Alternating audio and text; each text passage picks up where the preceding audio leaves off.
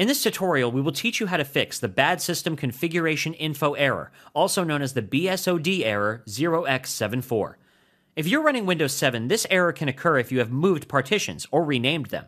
Because of that, BCD will not be able to reflect the exact situation of the hard disk. Since BCD works as a replacement for the boot.ini file, and each system partition contains the data necessary for booting the system, a mix-match occurs, and therefore an error is displayed on the screen while booting up. If you press F8 right at the beginning, you can go to the Advanced Booting Options menu.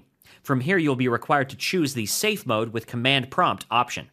If you cannot access the booting option and it still gives you the blue screen error, then the Startup Repair tool would open up once the system is rebooted, and will start searching for problems. Over here you can see that Startup Repair didn't find the problem. If this is the screen you are getting, simply click on View Advanced Options below. Next, you would be required to select the language and the keyboard input method. With that done, log in with your administrator account. Now let's open up the command prompt. First of all, we will view the BCD values. For that, we will use the BCD edit command. Over here, you will notice that there is a problem with two values, the truncate memory value and the numproc value. Numproc represents the number of processors present in your system. If the value is more or less than the actual number of processors, we would have to delete this value over here.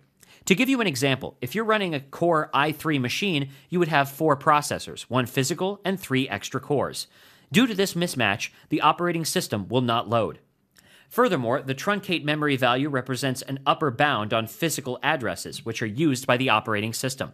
A mismatch can occur when the physical memory is more than the actual range, and therefore the system won't boot or will give you the blue screen error.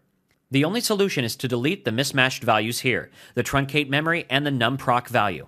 For that, we will type bcedit space / delete value space curly brackets open, default, curly brackets closed. This will restore it to the default value. Next, we will include the name of the value which we want to delete. With both the values restored to default, simply exit the command prompt and reboot the system. And you will notice here that the system has rebooted successfully and Windows is loaded without giving any errors. And that's it. Thanks for watching. This was a HOWTECH.tv tutorial.